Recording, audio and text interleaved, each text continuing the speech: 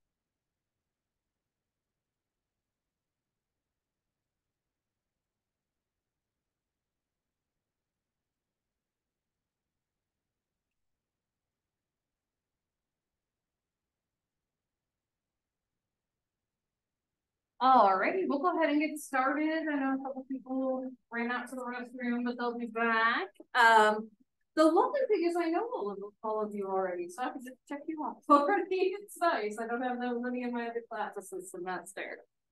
So I wanted to take a few more minutes today to look at Blackboard and all the resources available to you here. Then we'll go through the first SBA. I have a lot of videos to show various brain scans today. I wore my brain scan skirt for y'all, so I'm on trend here. And give you a little vibe for how we'll go over things in class. I looked really quickly through y'all's assignments before I came over. It looked like no one had like pressing questions, which is pretty common for this one. There's more questions as we go on, but remember, if there's anything that you don't understand or something you really want to make sure I go over, put that in the comments section of where you turn in your SGA, and I'll show you that real quick as we go over everything. So again, you can find your syllabus here. And the first couple chapters of the Ogden case study book are here, but thanks to Oliver, there may or may not be something that may or may not violate copyright that you can save a lot of money with right here. So big ups to Oliver for helping us find that. And I didn't post it, and yet I did. So I could technically get in trouble. I don't know how much I care. I'd rather save y'all money. All right, here, if you can't make it to class, but you would still like to sign in, this is where you can find the Zoom info. It's also on the syllabus if you want to just log in from that link. I haven't posted any of my recordings for any of my classes yet this semester, but I plan to work on that today. So there will be a link up at the top of this page to the YouTube playlist for this semester. If anyone's interested in the ones I did in the past, they're up here from the last time I taught. And then here is where you find those study guide assignments. So if you click into one of them, it will say create submission, upload files, or add comments.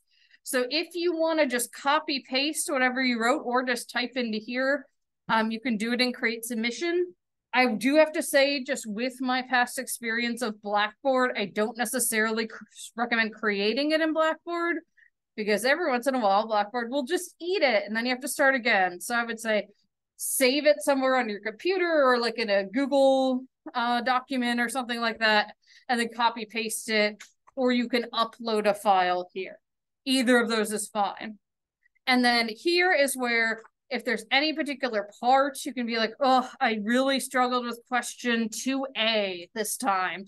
Or write a question about, I didn't understand this part of the brain anatomy. Can we go over that? Then when I'm grading this, those will pop up on the side for me. And those are the things I jot down. And when I come to class, I go over this. You can obviously ask questions in class too. But that just helps me as I'm getting ready for class each day. And all of them are posted and available for the whole semester. So you can work ahead. You don't have to. I used to have them disappear, and people had a really hard time studying for the exam somehow. So they don't disappear anymore. Links and videos that I'll show in class will be here. And so you all will be able to refer to them after class if you need to. Exams and quizzes. Ooh, this is something I wanted to make sure I said. Okay, so exams, I'm going to print out and send them home with you, take home, and then you'll bring them back.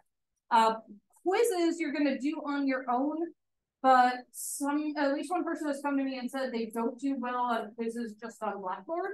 So if anyone wants a paper copy of the quiz, I have those two. They're the exact same. Just let me know, and I can run off copies when the copier has more toner. It's out right now. I got to email them how that's going to do this. And then you can do it that. And it's, like I said, the exact same thing, but I want to make this course as accessible as possible for all of you. Do you have a question? Okay, just checking. Didn't want to miss you. Alrighty. Your papers and projects will be info posted here throughout the semester. This is where you turn in that short paper. I uploaded, not even joking, this is the paper I wrote for this class when I was an undergrad. So feel free to look at all the warts and all.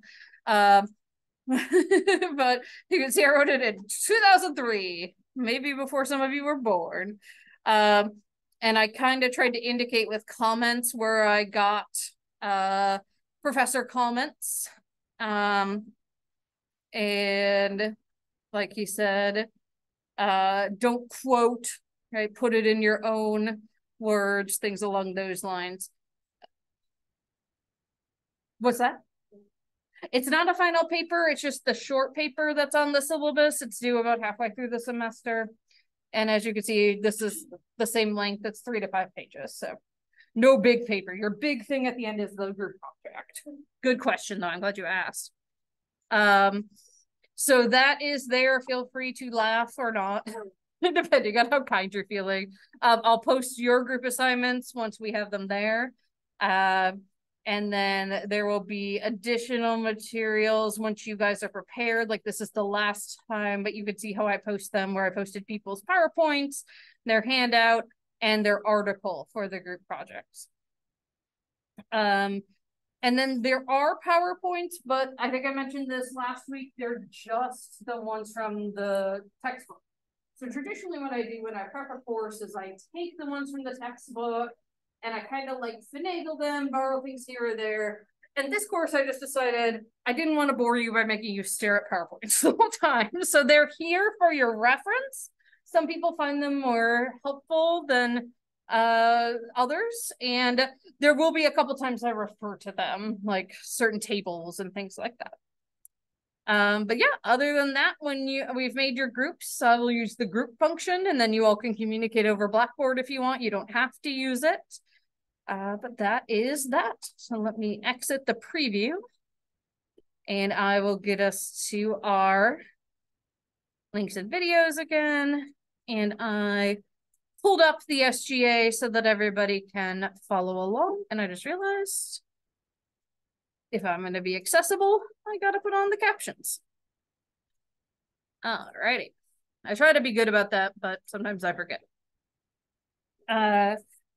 So, what is clinical neuropsychology? For anyone who got the chance, I think about 7 of you got the chance to do the first SGA, or if you all just have guesses. Yeah.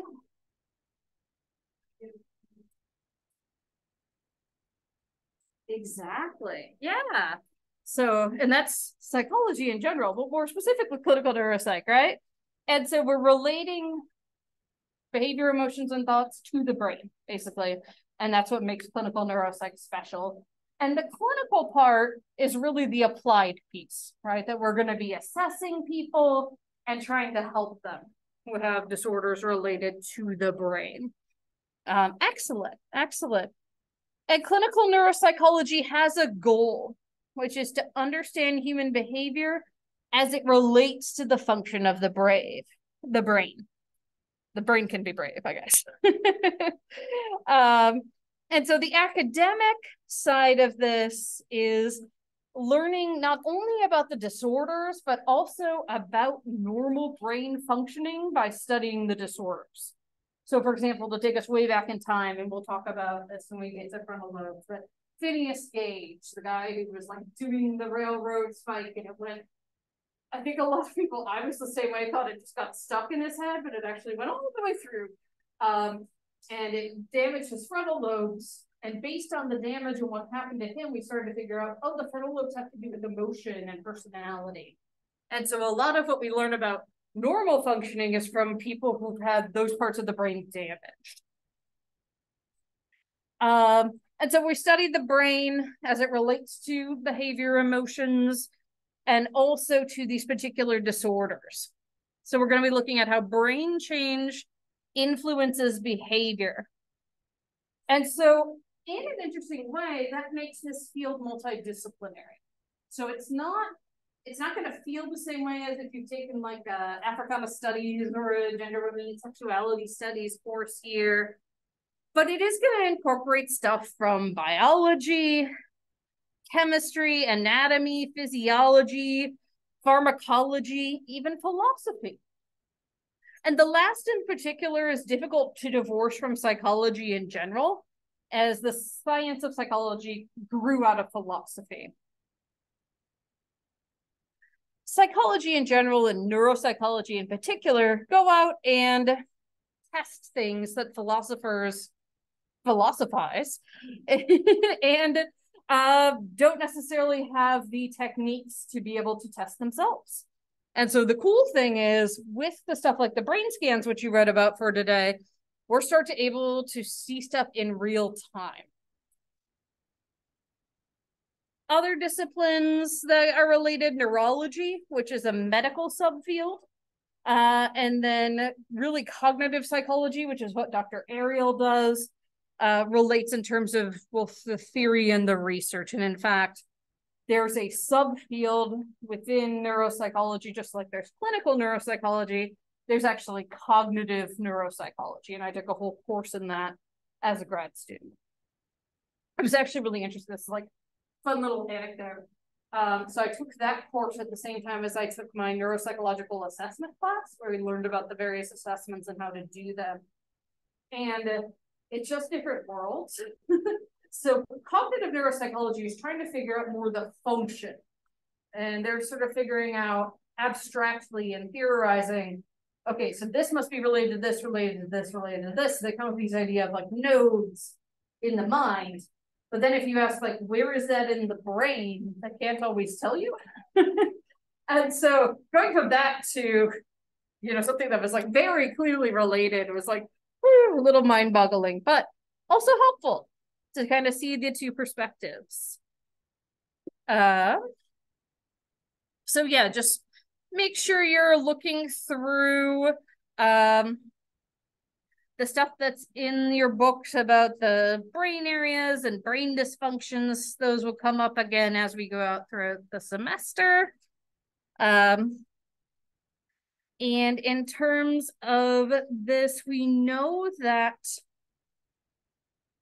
clinical neuropsychology and neuropsychology as a general field are going to interact, right? The research side is going to inform the clinical side, and sometimes the research itself is clinical. So to give you an example, the one neuropsych publication I have, we did a research study where we had older adults come in, they did some physical tests, and then we did some memory tests on them. And then we compared, and we also did like some blood draws. We looked at levels of what's called amyloid beta. And amyloid beta is related to Alzheimer's and other dementias. And in fact, if you learned about Alzheimer's and heard the term amyloid plaques, those are made from amyloid beta, which builds up in the brain in people with this type of dementia and isn't cleared out. And that gunk in the brain is part of what causes the dementia. And so even though it was experimental, right, it was research, what we were doing wasn't that dissimilar to what we would have done if someone came to us and said, I'm having memory problems. We would have given them the same tests. So it's sort of interesting there. Back in the day, you actually had some research with single cells. Oftentimes, the single cell they used initially is the neuron of a squid, because they're like this thing. The neuron, not the squid, the neuron. It's like of the giant squid. Whereas our neurons, we can't even see with the naked eye, right? So it allows us to see those mechanisms, but obviously not efficient way to study the human brain. but it's how we get basic science going. You can do this with live animals, where you insert an electrode into the brain adjacent to a particular neuron and record that neuron's activity. In modern technology actually allows many individual neurons to be recorded simultaneously. And historically, these have been used, and really it's used more in research than in diagnosis, although maybe we'll get there at some point in the future. One thing I realized I skipped over is what a neuropsychologist actually does. It's a lot of assessment. It's so interesting because people sort of like poo-poo the idea of assessment in general, or they don't know what it is in psychology. And it's a lot of what we do in a lot of subfields of psychology. If you want to be a neuropsychologist, a forensic psychologist, even a clinical psychologist, a decent amount of your time, if not all your time, will be taken up preparing, giving, scoring, and interpreting assessments. And clinical neuropsych is no different. So in terms of their workplace, they can work in a university. That's where my clinical neuropsych professor worked. But they can also work in inpatient or outpatient clinical settings. Sometimes they will be housed in neurology departments, psychiatry departments, or rehabilitation departments. You can also have a private practice. So if anyone takes Pleasure House when you go to the to Chicks Beach, on the left-hand side as you're heading out there, there's a neuropsychological associates or something like that. And that would be an example of a private practice. They can and often do research and well. They're involved in diagnosis and assessment, and sometimes in treatment as well. And each person they see can be different. They tailor their assessment strategy to the person coming in and the types of things they think are going wrong. They're usually involved in interdisciplinary teams. So what this means is that they're working with people from other fields. So at the VA, for example, there were neuropsychologists or people doing neuropsychology on the spinal cord injury unit. So that was both inpatient and outpatient, working with people who had, anywhere from just trouble walking to no movement below the neck, that type of thing. They worked in medical rehab, so people who have had heart attacks, hip replacements, things along those lines. Traumatic brain injury. I got to work on this interdisciplinary team when I was a resident, and it was really cool. So it was the neurologist, neurology nurse, neurology social worker, and then me as sort of the neuropsychologist in training. And we all met with the patient together and observed the physical exam together. And then I would take the patient into a side room and do some screening measures for memory, attention, that type of thing. And then we'd come back together and discuss the patient. And so it was a really collaborative and informed way to do their medical care. Also, we would do it on the PTSD unit. If you have PTSD because you got hit by an improvised explosive device, right, or your vehicle did, you might also have a brain injury, right? And unfortunately, traumatic brain injury, or TBI, is the signature injury of the Iraq and Afghanistan wars, what they call Operation Enduring Freedom and Operation Iraqi Freedom, OEF, OIF, you'll hear it abbreviated. And so a lot of folks are dealing with both, right? And then you try to do a holistic assessment and collaborate to get the best overall treatment plan for that particular person.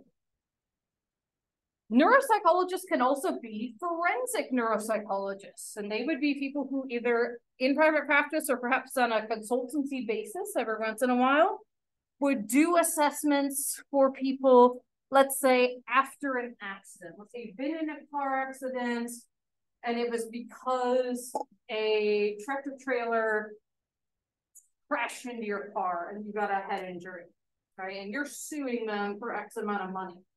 Well, a neuropsychologist might be called in to assess which levels of functioning, which areas of functioning you no longer can do. And then that starts to justify your lawsuit, right? They can also be called as expert witnesses about research on neuropsychology, or as witnesses based on those assessments that they perform. Alrighty, so that gives you like a little overview of the who, the what, the where, what neuropsychologists do. And so now we're going to start talking about neural scans, brain imaging. And one thing I'll say just from the get-go, your book covers this. I like to talk about it because certainly as a neuropsychologist, these are things you would look at. But as a neuropsychologist, you would not be the one to do these. These are typically done either by MDs, but in the large amount of situations by techs who are trained to do just this. Just like when you get an X-ray, it's typically an X-ray tech who takes you back and does the X-ray, right? So the neuropsychologist would not be the person operating the MRI or whatever kind that could be, but they might consult with the neurologist or radiologist about the results. And most neuropsychologists who are trained at least know the rudimentary fundamentals of how does this work. And so before we dive into the first type that's used on people pretty frequently, EEG, I wanted to show you a little bit about research on single cells. And so this is a robot that will actually analyze single cells. It's time to improve your writing game with Grammarly It's Go. not correct. Grammarly Go is an AI service that The brain is a complex circuit made out of hundreds of billions of cells called neurons, each of which communicates with thousands of others. Each neuron receives information from upstream neurons, computes an electrical signal within it in milliseconds, then triggers the transmission of information to downstream neurons. These neurons are heterogeneous. They express many different sets of genes and have many different shapes, and they change in different ways in different brain disorders. In order to understand how neurons compute, ideally one would be able to observe individual neurons processing electrical signals in the living mammalian brain. And ideally, one could derive a complete list of the different types of neurons that make up the brain. By seeing how each type of neuron changes in a given brain disorder, one could identify molecules that distinguish unhealthy cells from healthy ones, which could then serve as better targets for novel drugs that have fewer side effects. A team of mechanical engineers, neuroengineers, and neuroscientists has now developed a robot that can analyze the electrical and molecular properties of single cells in the living mammalian brain. And so here you can see that even in research, the team is multidisciplinary, right? You've got engineers, you've got medical doctors, probably neuropsychologists as well, all working together to do this. Also, full disclosure that a lot of our work on neuropsychology in things like this comes from animals. And I know that people have very mixed feelings about animal testing. Even though I acknowledge that we've gained a lot of knowledge from animal testing over the years that we couldn't get, some of this makes me feel squeamish, to be perfectly honest. Like, you'll see they're going to be putting a probe inside this rat's brain, and there were people at my grad school who like attached things to the rats, and the rats just always had on their brain from them, and they would just run around with these wires coming out of their head. And I remember one time, and some of you have heard this story before, but we got an old department email. It was like, if you see a rat, it's not an infestation, it got away. And all the clinical people were like, go, little rat. Because typically when a study is done, you just euthanize the animal. Because often you can't use them for another experiment.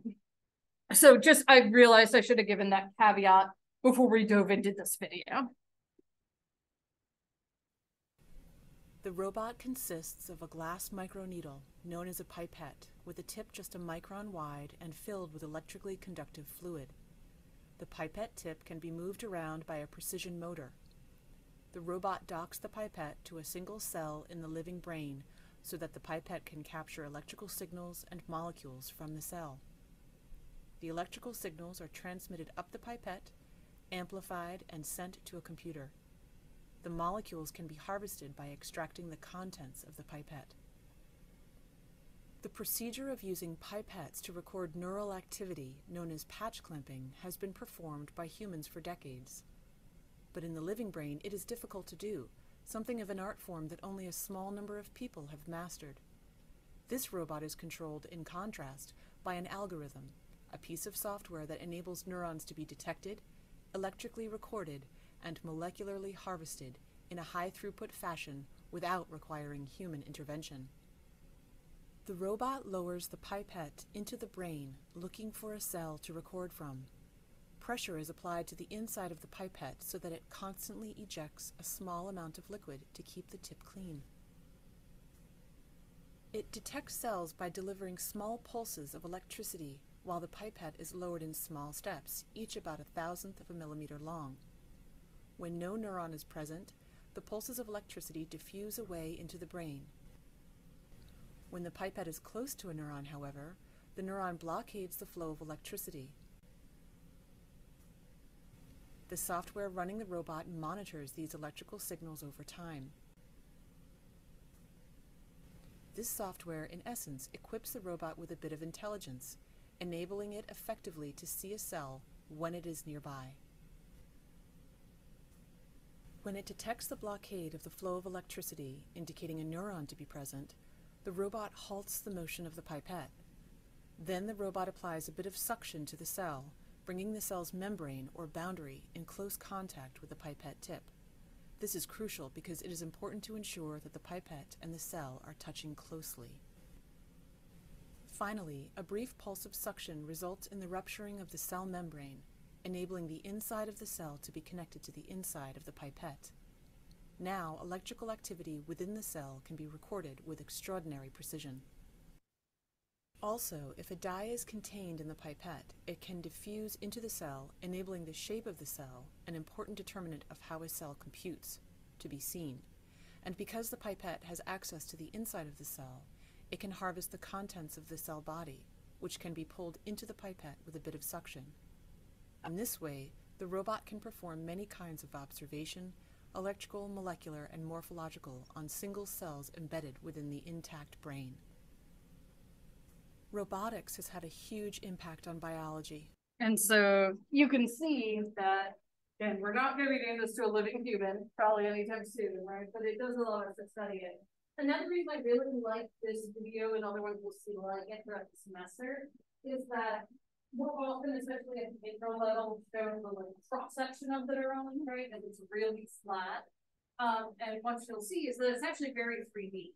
This is the cell body, the nucleus is in here, and it's kind of round, right? It's not because that's the cross-section we look at. I also like how it shows that all of the axons and the different branches are all intertwined, right? And that one neuron doesn't just connect to one other neuron, they're often to a whole bunch of different ones. So the nervous system is actually much more complex than we typically think that it is.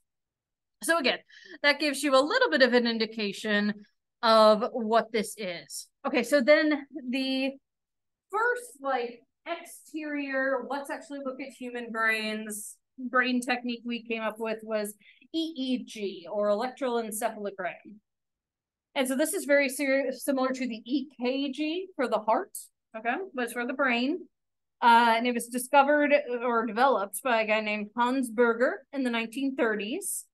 And they record electrical potentials, or basically brainwaves. And so the neurons generate this signal, kind of similar to what we just saw. But instead of looking at one neuron, you're kind of looking all over. Now, it used to be if you wanted to do an EEG, you had to like shave your head and like attach these things all over. There are different adaptations now where you don't have to do that, where like there might be caps that can go through your hair, things along those lines. So this makes it even less invasive. EEG is most commonly used for sleep studies, monitoring people when they're under anesthesia. and studying normal brain functioning. And so this is, a video on just the basics of how we do EEG. One of these days, stuff will just open normally. Oh, we get Planet Fitness ads too. Never seen one of those before. This series of instructional videos will help you to understand some of the basics of the collection processes that we use. In the lab, we implement a number of methods to evaluate the brain and its underlying neurophysiology. Today, we will be learning a little bit about electroencephalography, also known as EEG. I love the happening music. EEG measures the summation of electrical activity on the scalp, primarily derived from postsynaptic activity around the dendrites of pyramidal neurons in the cerebral cortex.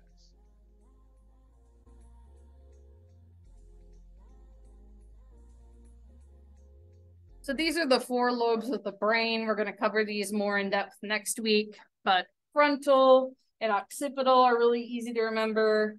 Frontal's in the front, occipital is your vision, it's in the back, and then parietal's up here, temporal is by your ears.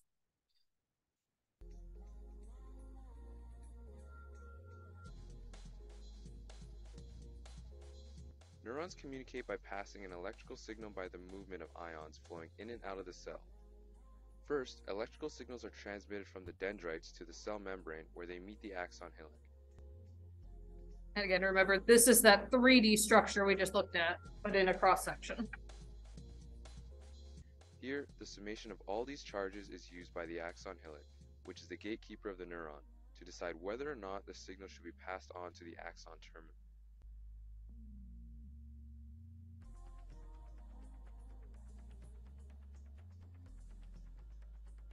So that's an action potential if you remember back to intro psych. Okay, that's the message goes down electrically.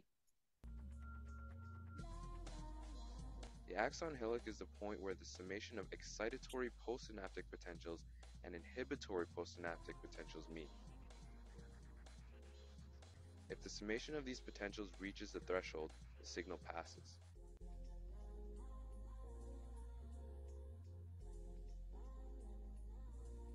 The neuron has a resting membrane potential of about -70 millivolts. Voltage-gated sodium channels will open when the membrane potential becomes more positive or depolarizes. When this occurs, the sodium rushes into the cell, transmitting the depolarization down the axon. This occurrence is called an action potential.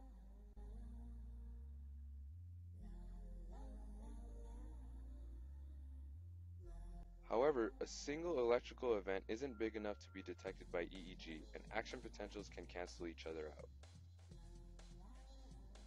Enter the pyramidal neuron. Pyramidal neurons are found in the most superficial layers of the brain and are spatially aligned. Thus, their activity is synchronous, which produces a larger signal that can be measured superficially from the scalp. Axons from neighboring neurons synapse with the pyramidal neurons.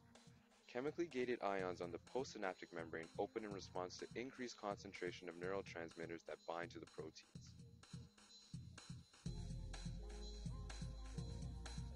However, when the depolarization begins at one end of the neuron, the other end repolarizes back to -70 millivolts, thus creating a dipole of the neuron and conducting a current.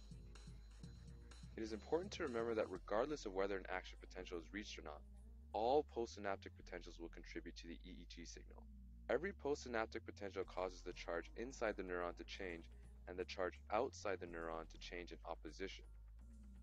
The summation of the dipoles created by hundreds to thousands of neurons is what is detected by the EEG. Hopefully this video gave you an introduction to EEG methods and how. So that gives you a basic understanding of what you're trying to read when you're using EEG.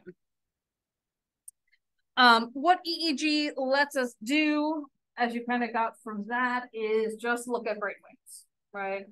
And you can kind of, with modern EEG, start to get some locations, but as you can see, there are multiple neurons firing at once, so that makes it a little harder. So EEG can be used to diagnose epilepsy, and it can also provide information about sort of cause of problems in examining cognitive functioning. There's also something called MEG or MEG that does something similar but records magnetic fields instead of electrical pulses.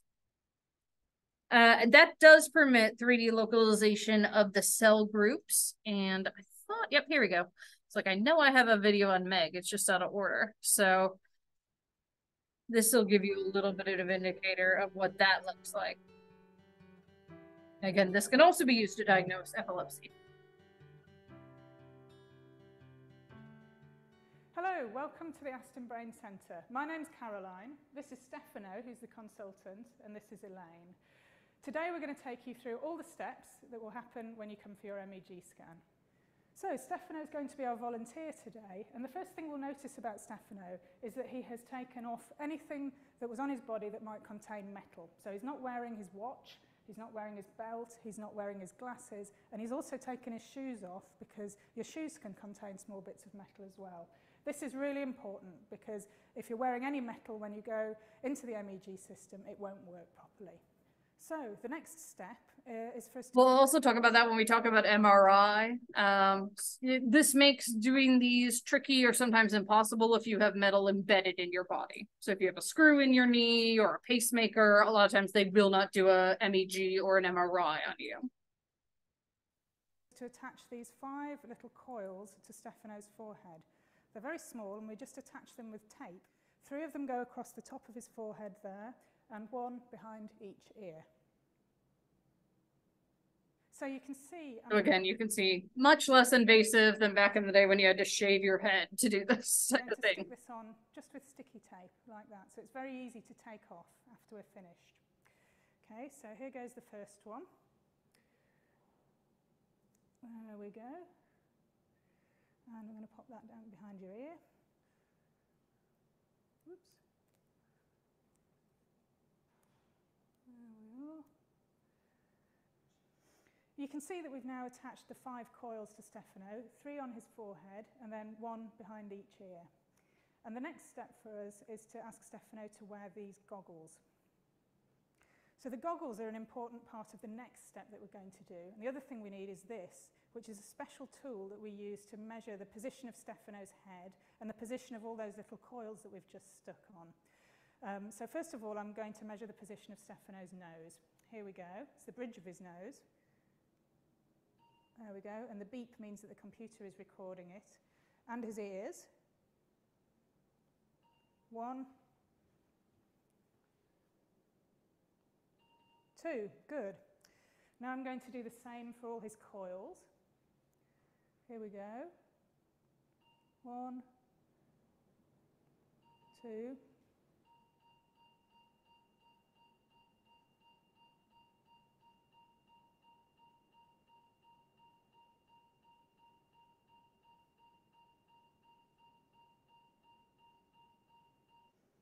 We've now finished the process of measuring the shape of Stefano's head, and that information goes from this pen to the computer. And we use this to find out whereabouts in the brain the seizures are coming from. Now we're all finished with our preparations, and it's time to take Stefano through into the MEG scanner. The MEG scanner is inside this room. So I'm going to take Stefano through, I'm going to ask him to take a seat in our chair, and then I'm going to slowly lift him up so that his head is inside the MEG scanner. Take a seat.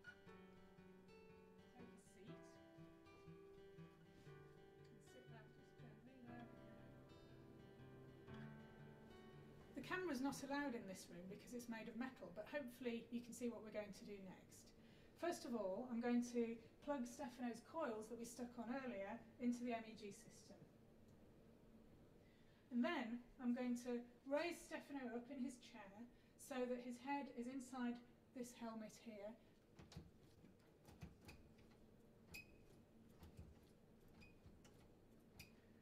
Okay, I'm happy with that. His head is in the right position now, so we're ready to record.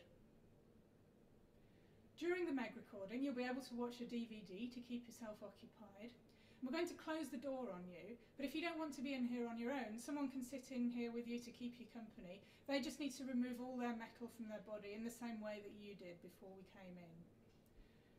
once we're underway, you'll be able to talk to us through a microphone so we can hear you and we can see you on a video camera as well. So you never really are on your own in here anyway. I'm going to close the door now. It makes a bit of a funny noise.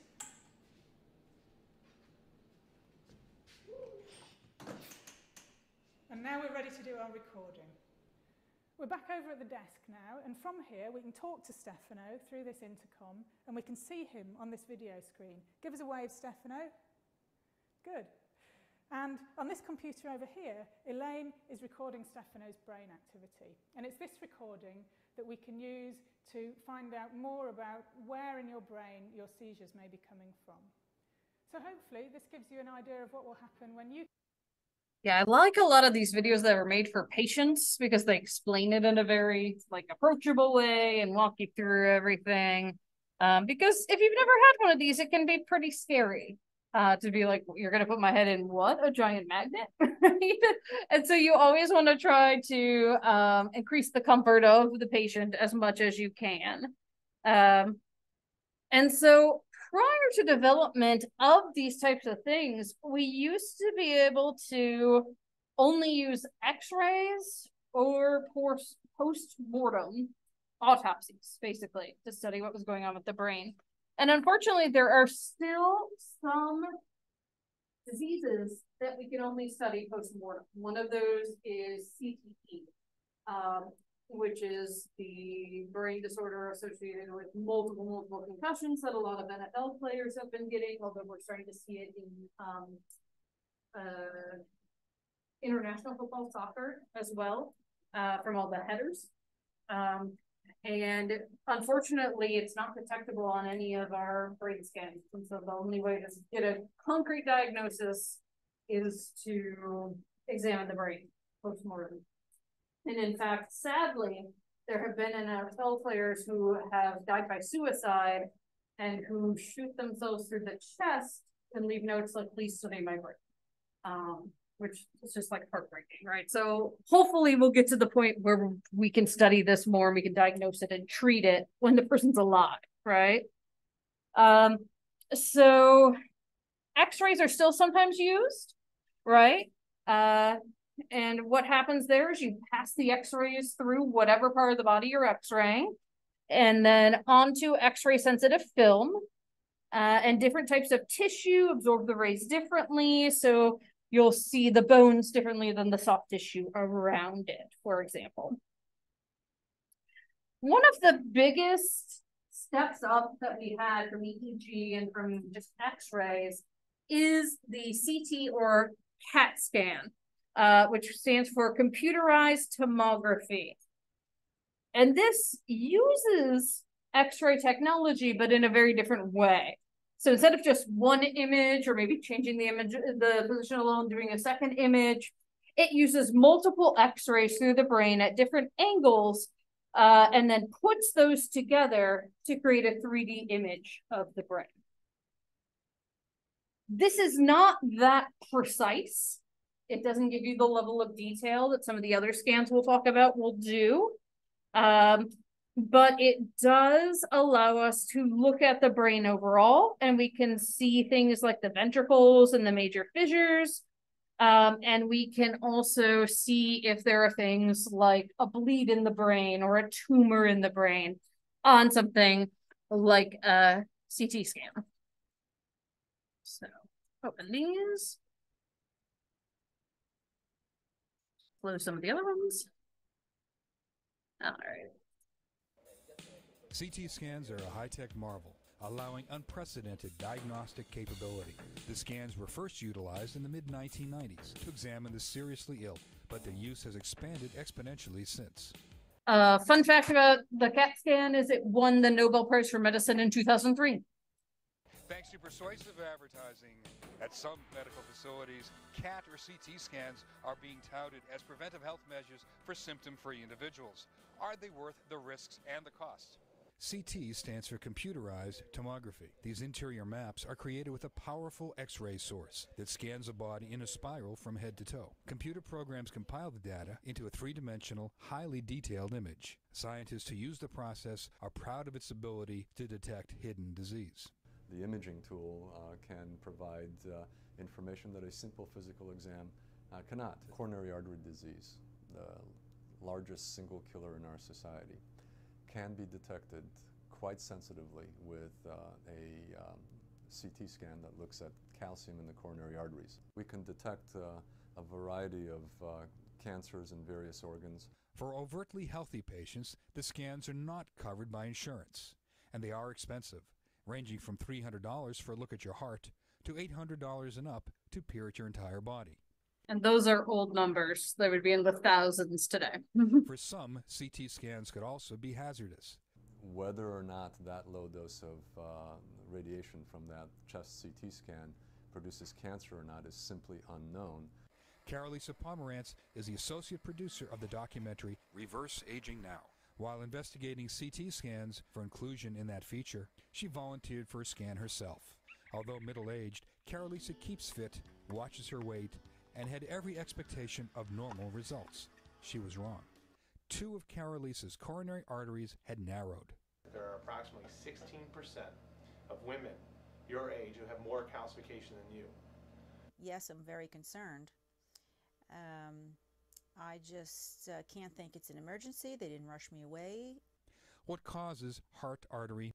And so there you can see the types of things it can detect. It is lower fidelity. It's like more pixelated, essentially, than some of these other scans. This is a CT scan of somebody who has a tumor. There, that's their tumor there.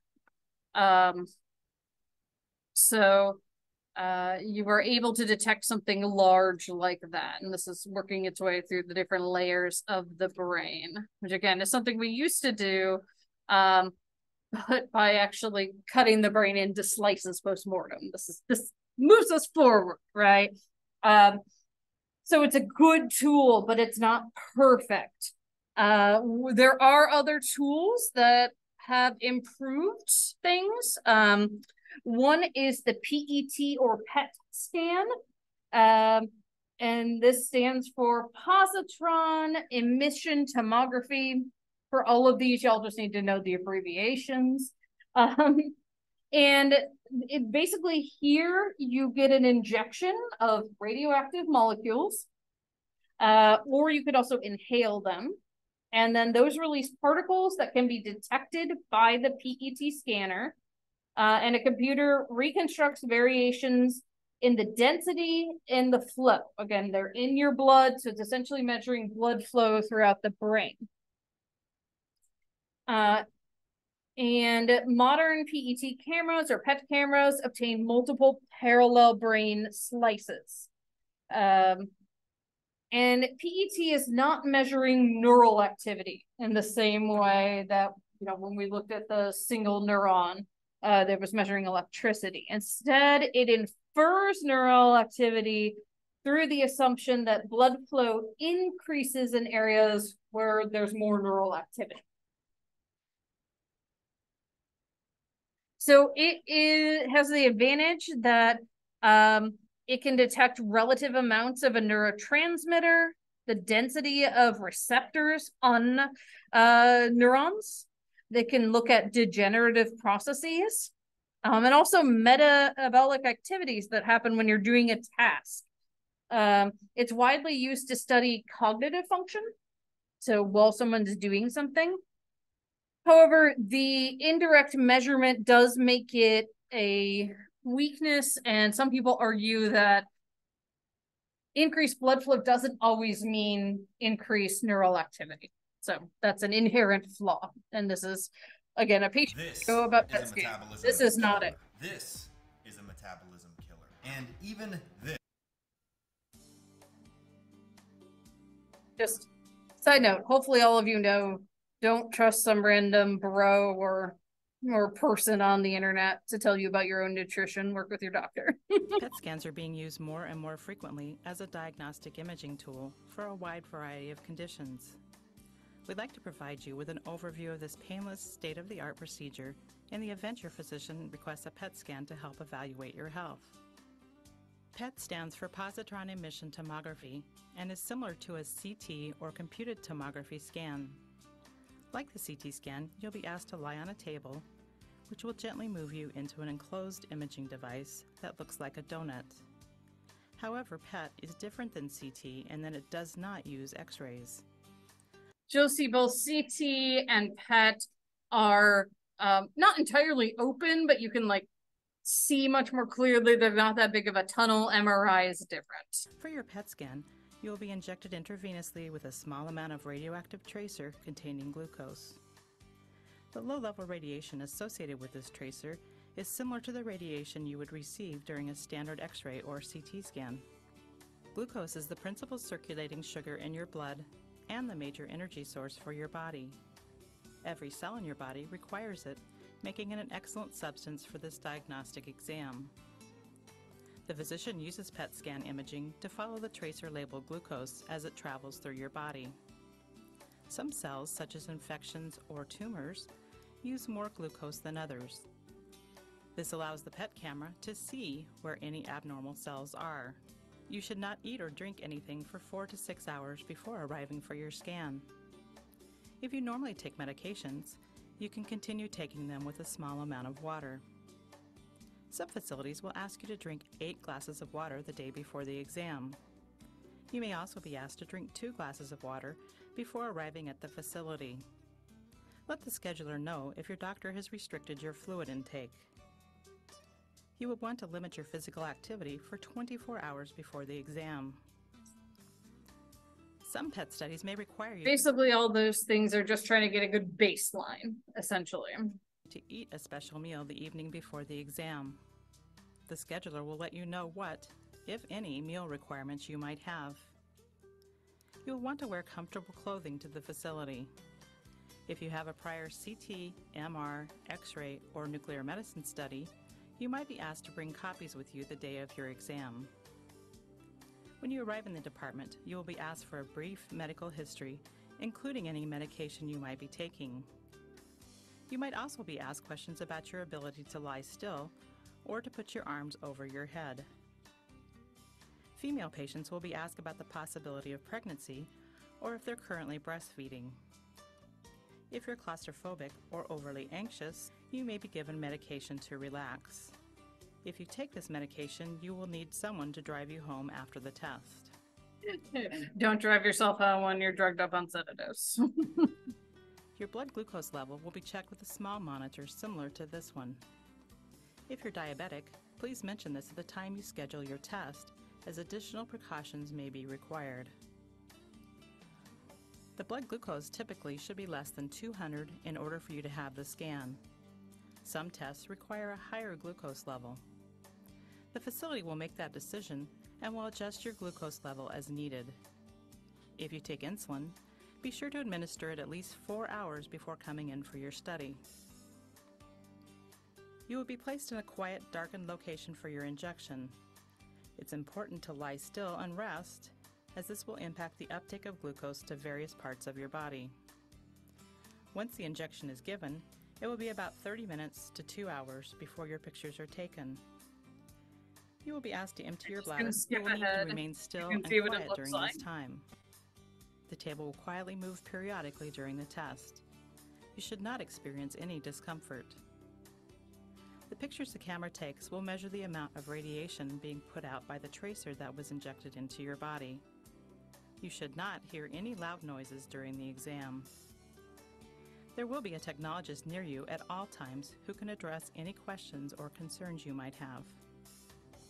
The equipment may also have a CT scanner in it, so you may also have a CT scan at the same time. So there are combo ones, which obviously saves time and money. And so the last one that I want to talk about, and then we'll look at some comparisons of these types of scans, is the MRI or the magnetic resonance imaging. So similar to the MEG, this uses a giant magnet. There was a sort of infamous episode of House where someone had, I think, a bullet in them, and they were worried about, will this like get sucked out and mess something up? So they, this is TV, they took a corpse and they shot it. and I put it in an MRI, and it did get sucked out. And my understanding is that like it wouldn't get sucked out, but it would move around in your tissue, right? So imagine you have a pacemaker, and that's moving around in your tissue. That's not good, right? And so this is why they check. And this is also why, let's say you're brought in unconscious with no one who knows you, they won't do an MRI until they have some sort of medical record because they can't assume you don't have that. So instead they would do a CT or one of these other scans. And so it's a large magnet and a specific radio frequency pulse to generate a brain signal that produces an image. And you lay in this long metal cylinder. So this one is more claustrophobic for folks. And you have to lie as still as possible. And people have tried ways to like help people calm down more. So not only sedating them, but some places will let you, you know, again, depending on where they need to be measuring you, wear headphones, like noise canceling headphones, or listen to music, that type of thing. And so I have an MRI video that we'll kind of skip through, and then we'll talk about functional or fMRI. How to open your car door when you're trapped underwater. A lethal design flaw in all recent cars. Welcome to this MRI patient education videotape. Your physician has ordered an MRI medication condition. What is MRI? MRI stands for magnetic resonance imaging, and for the next few minutes, we'll discuss the MRI examination. You'll see some of the remarkable images produced by this type of medical imaging exam.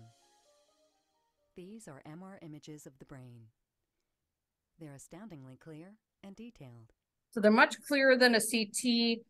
You can also, some MRIs will colorize them so that any sort of tumor will stand out a lot more. Yeah. Like, why aren't they the same ones? Oh, that's a good question. I don't know exactly. It'd be a good Google. But essentially, I think what's happening is like the magnet and various other things are moving around inside the tube. And that's what makes the various different sounds. But yeah, apparently I haven't had an MRI, but apparently like that's the most terrifying part. Is it's just like clunk, clunk, clunk. Yeah.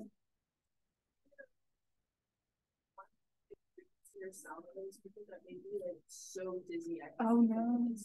Oh my gosh. That's a good question. So our dizziness is related to our inner ear, which is obviously related to sound. So if it's hitting just right and vibrating sort of around your cochlea, that could make you really dizzy, right? And so, and different, just like our fingerprints are different, you know, our leg lengths are different, like our ears might be slightly differently shaped to where that would affect you, but maybe not somebody else. But yeah, these are why, and you saw this with the other scan, it's so important that there's a mic in there so you can tell them things like that, right? Like, oh, hey, I'm dizzy. Oh. I have a question because I've actually had both back to back where it's with and without contrast. Yep. What does the contrast actually do? Because I actually got a reaction. Yeah, a few people are just like any other medication. Some people are allergic to the contrast, which isn't great. Basically, it allows for different images that they can then compare. So the contrast is like a dye they put in you. And so they can compare the one with to the one without, and then you'll see, you know, more clearly what they're trying to look at.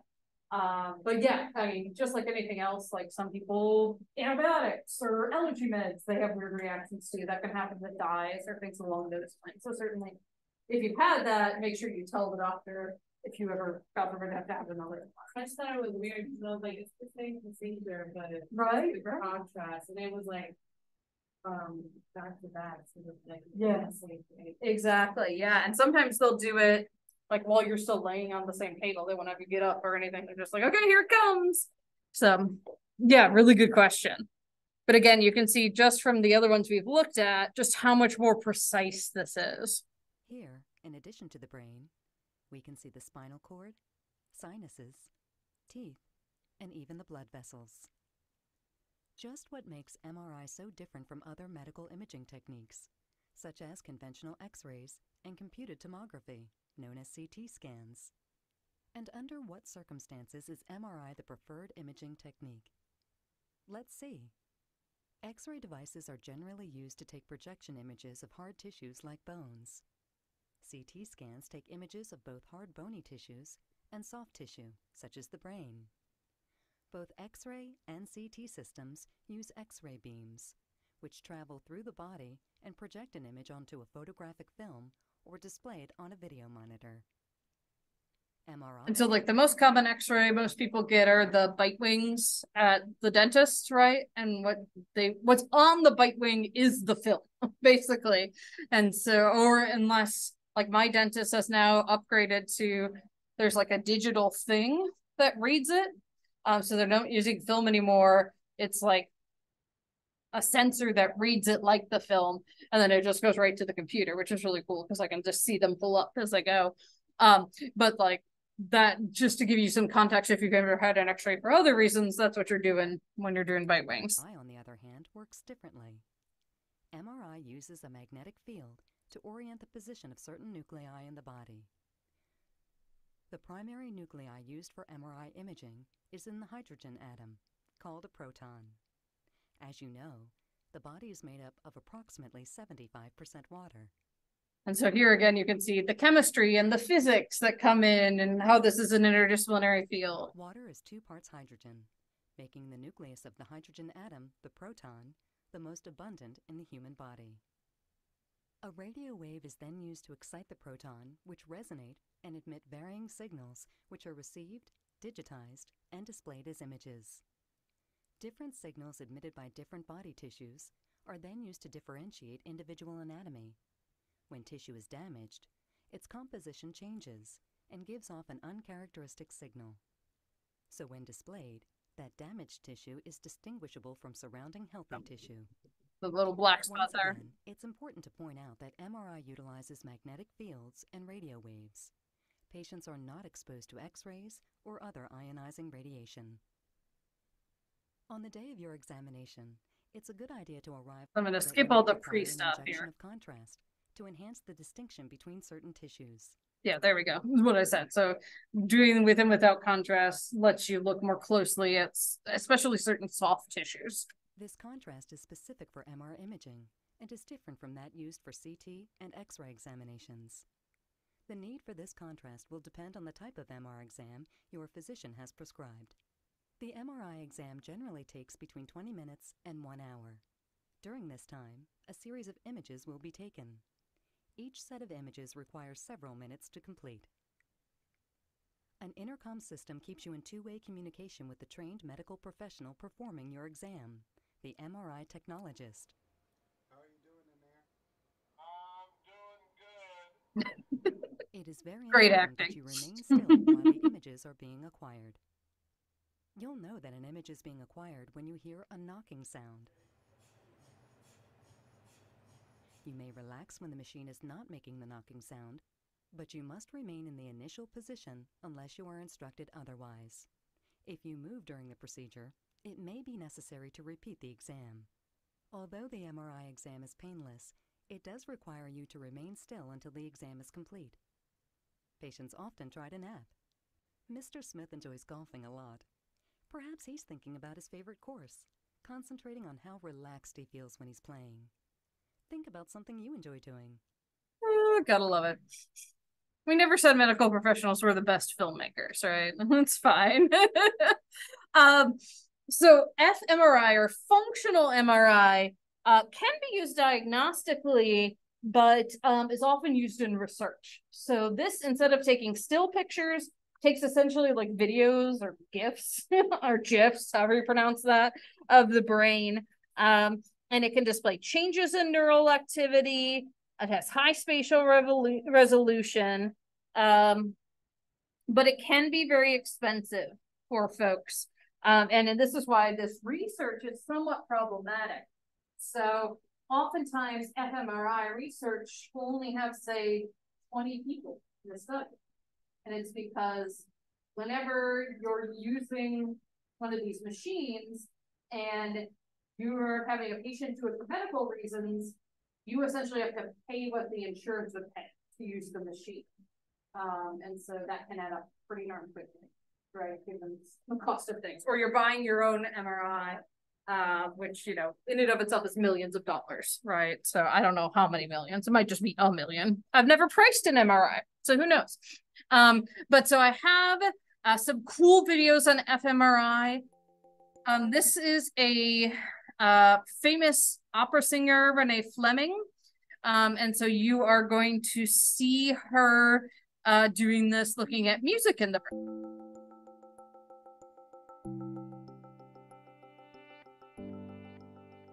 I noticed research coming out about the fact that music has been discovered to be in a lot of parts of the brain, and therefore it engages so much of us. It's an exciting time in neuroscience where we're beginning to understand how the brain interacts with the environment, and music is a really important part of the environment. And we're starting to learn ways in which music can influence all kinds of other aspects of one's brain function, and especially how we could use that information to use music therapeutically in an even more powerful way. This initiative aims to bring together communities that haven't necessarily gotten to know each other that well yet. The neuroscientists and the actual composers, performers, musicians who have the full grasp of the power of music and the variety of different styles. Renee, thank you so much for coming in to do this experiment with us today. Could I give you a tour of some of the parts of the brain we might see activity in? So this is one place we'll look for activity in your scan. It's the part of your brain that we call the motor cortex. It controls everything in your body. When you're singing, you're also speaking. And so we're going to look for activity in some of the parts of your brain that are important for forming speech. This one here is called Broca's area, and there's another one farther back called Wernicke's area. You know, if you have injuries in either one of these parts of the brain, then you can't form normal speech. So this is the auditory cortex. There's a spot near the middle where the information sort of starts, and then as you move outward, it's processing the information more and more. I think we're ready to get you set up in the scanner. Great. Ready to go? Yeah. All right, let's do it. We're gonna start our first scan.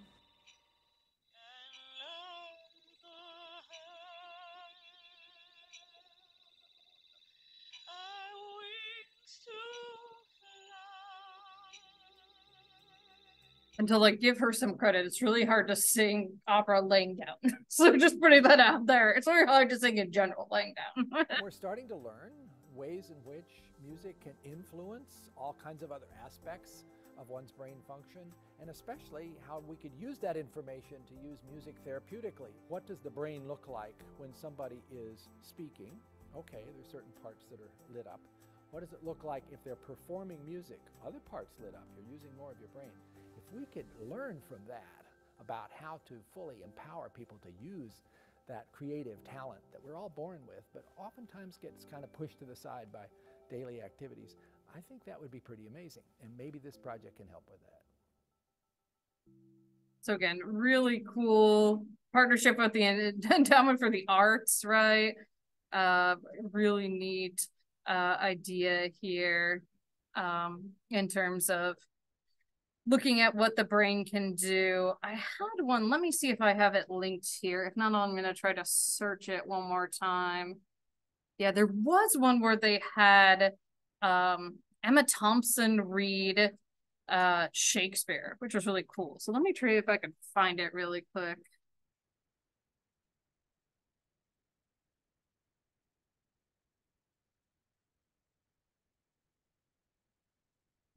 Doesn't look like, sometimes these videos that I've used just get pulled for whatever reason, so can't seem to find it today.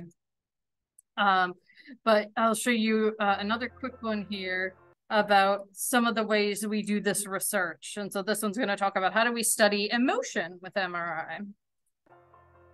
We tend to take emotions for granted. We are always able to feel a background level of emotions, but it's like the feel of your shoes on your feet. You don't pay attention to it. So again, interdisciplinary, this guy is a professor of both communication and psychology, right? Are much more important in guiding our behavior and our lives and our choices than we give them credit for. There's a common distinction between emotional empathy and cognitive empathy. Emotional empathy is reading the feelings of another person. Cognitive empathy involves what their intentions are. And the fascinating thing is that we can now connect them with events in the brain. Again, happen in music. MRI just got here this spring, and we're already seeing a number of users who are very interested in taking advantage of the new technology. They have great theories and great questions, and then we here at the center are trying to give them the tools that they need to bring their research into the MRI and get their studies up and running. We showed people different kinds of slides. Some were sexual, some were scenic, some were unpleasant, some were unusual. We also have people posing as if they were watching an emotionally loaded slide, and also regulating, where they are told to pose as if they are looking at something very negative, when actually they're looking at something very positive. And unknown to them, we filmed their facial expression, and then we asked the receiver to guess the emotions that the sender is experiencing. And then and this is the type of study we've done for probably half a century at least, in terms of like, can you tell what emotions it's on someone's face? But now we're looking at, can you tell what emotions on someone's face and where's that in the brain? Get an estimate of how close they are at guessing the sender's emotion.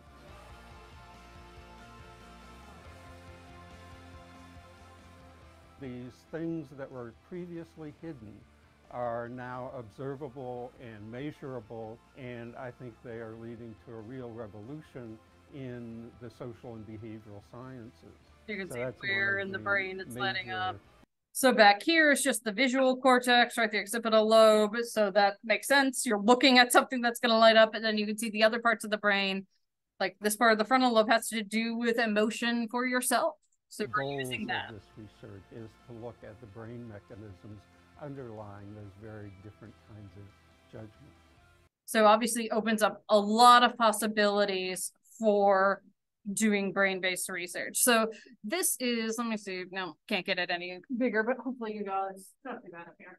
This gives you a whole bunch of these different types of brain scans that we've looked at. And so, you know, MRI, fMRI, those are the ones that give you really good quality, which is one of the reasons why you can do it.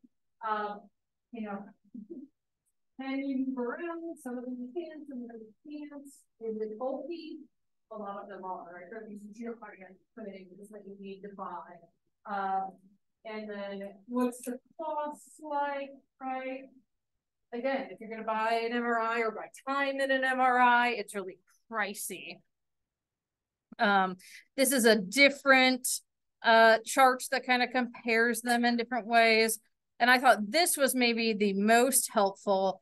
This gives you an indication of the different types of cancer. This is just an x-ray of the brain. As you can see, you could probably see if there was something really different in there, or obviously if the skull was cracked, right? But like, you're not getting much fidelity. The CT gives you a little bit more. The PET is giving you that blood flow, and then the MRI is much more detailed. And then the MRI, I'm forgetting what that stands for, but this is looking directly at blood flow. These are the blood vessels throughout the brain. So again, these are things neuropsychologists would look at. They wouldn't do the tests themselves. But by collaborating with neurologists and radiologists who do order and do these things, they are able to really start to narrow down on what's going on. And then what we'll talk about on Wednesday is then what does the neuropsychologist do with the person in front of them? And that is they do a whole series of tests to see what types of functioning are actually affected. Alrighty, we got through everything. Woohoo! I'm never sure how it's gonna go. So I'll hang around for a couple minutes in case anyone has questions.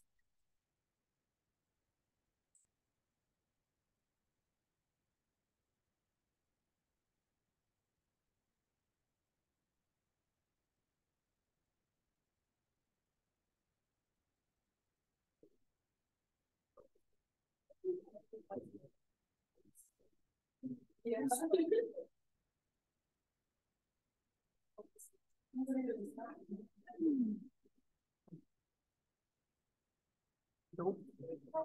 Hey, Quick question. Sure. So for the master programs, is there like, I know obviously there is, but when is the like specific time I need to?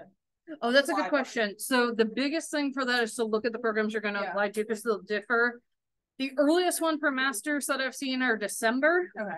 I thought I was Oftentimes the other ones will be like March. Some of them will be later because they kind of like wait and see who doesn't get into PhD programs, but it won't hurt to just like get them all in November if some of yours or sorry, December if some of yours are December anyway. Okay, perfect. Thank you so much. You're welcome.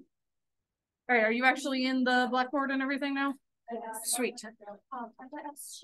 supposed to be filled out before class or is it? Yeah, if you can before class, they'll help you like when I throw questions to the class. But if you need to finish them after class, that's fine. Okay, I was just making sure because I worked, I'm gonna say it's like 10 hours Saturday or that's yesterday and Friday. Yeah, you also get, I think it's like 4 freebies over the course of the semester. So if you want to make this first one of your freebies, go for it. Okay, I mean, I plan to put it in there. Sure. What's your thought? Sometimes I think too what she was asking about master's programs.